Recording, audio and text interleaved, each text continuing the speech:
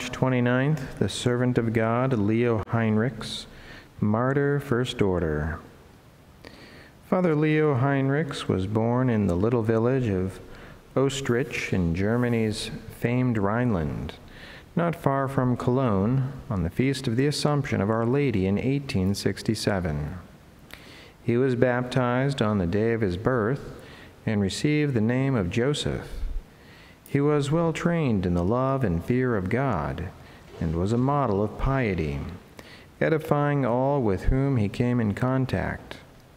No one was astonished to learn of his desire to become a priest. Joseph was just beginning his classical studies when Bismarck launched the Kulturkampf. So the boy was sent to Holland to finish his preliminary studies under the Redemptorist Fathers.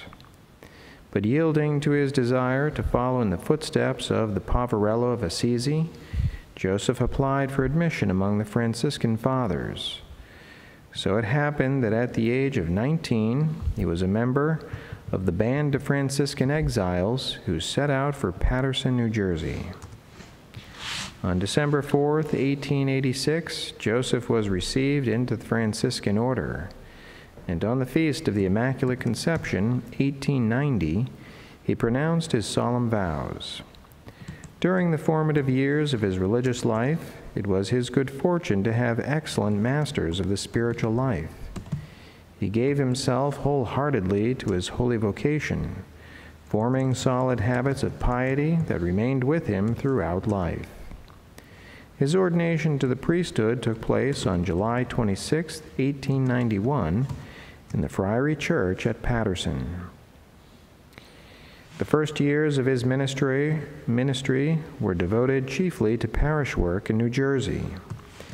In 1907, Father Leo was transferred to Denver, Colorado, to the pastorate of St. Elizabeth's. Little did he or anyone else think that Providence had destined him to spend but 5 brief months there, that this would be the scene of his death, and that death, martyrdom. It was on Sunday morning, February 23, 1908. Father Leo had volunteered to offer the 6 o'clock Mass in place of one of his sick confreres. The altar bell sounded for the Domine non sum dignus. Quietly and devoutly, the communicants approached the holy table. One sinister figure slouched from a pew and joined the others at the altar rail. No sooner was the sacred host placed upon his tongue than he spat it forth, and at the same time firing a pistol concealed beneath his coat. Father Leo dropped to the floor with a bullet in his heart. As he fell, he seemed to be concerned only for his Eucharistic Lord. With reverent precision, he tried to replace the sacred particles which had fallen from the overturned ciborium. Amid the panic which ensued in church, 2 priests from the friary reached the scene, and while one picked up the consecrated hosts, the other administered the last rites of the church. A moment later, on the sanctuary floor, at the foot of Mary's altar, Father Leo breathed his last. Remarkable coincidence. Just a few days before, in addressing the young ladies' sodality, Father Leo admonished them always to be prepared for the final summons.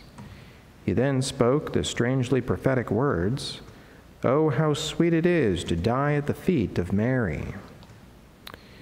When Father Leo's remains were prepared for burial, the extent of his sanctity became known. Chains of linked steel were found wrapped around his waist and upper arms. To every link was attached a hook, sharpened to a needle's point, adjusted in such fashion that every movement of the priest caused the hooks to pierce his flesh. The deep calluses furrowed in his flesh indicated that these instruments of penance had been worn for many years. None of his associates knew that Father Leo practiced this form of corporal mortification.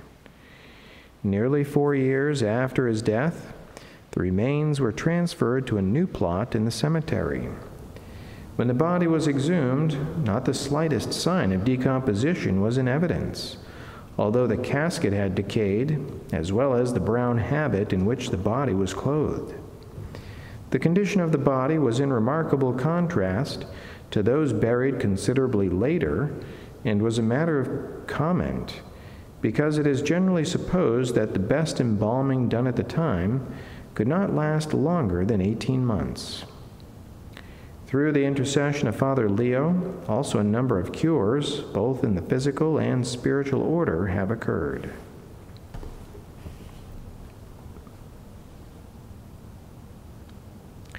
How sweet it is to die at the feet of Mary. Father Leo had the most filial devotion towards the Immaculate Mother of God. He always considered himself singularly blessed that his birth and baptism occurred on the feast of the Assumption of the Blessed Virgin. The Immaculate Mother surely heard him exclaim, "How sweet it is to die at the feet of Mary," and she rewarded her son for the tender affection he bore her by granting him the privilege of breathing forth his soul before her altar. What can we say of our devotion to Mary?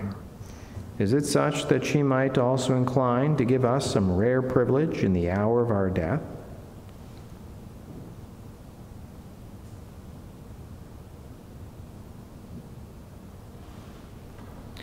Holy Mother Church encourages us to ask the Mother of God to aid us not only now while we are struggling in this vale of tears, but especially when life's course is run.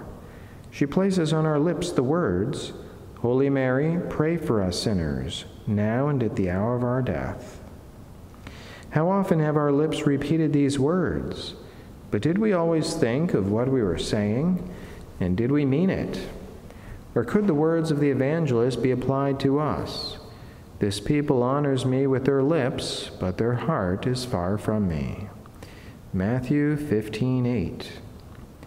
If we find that we are guilty, we cannot expect Mary to intercede for us in that awful moment. But if we have used this prayer to advantage, we are fortunate, for death is the moment of greatest concern in our lives. Satan knows this and is prepared to put us to a final test.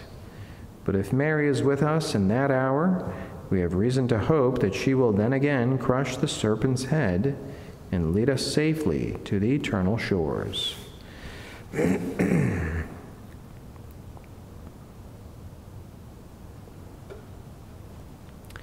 Saint Francis, too, died at Mary's feet.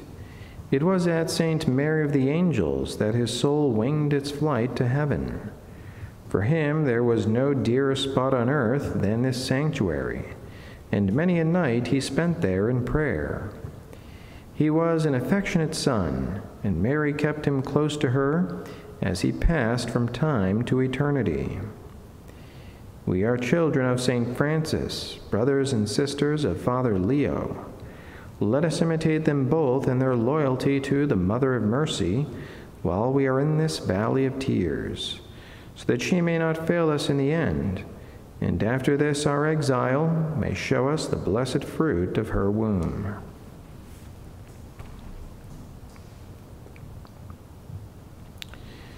Prayer of the Church. O God, who didst will that thy divine Son should become man upon the annunciation of the angel, grant us, who humbly beseech thee, that we who acknowledge her to be truly the Mother of God may obtain assistance from thee through her intercession, through the same Christ our Lord. Amen.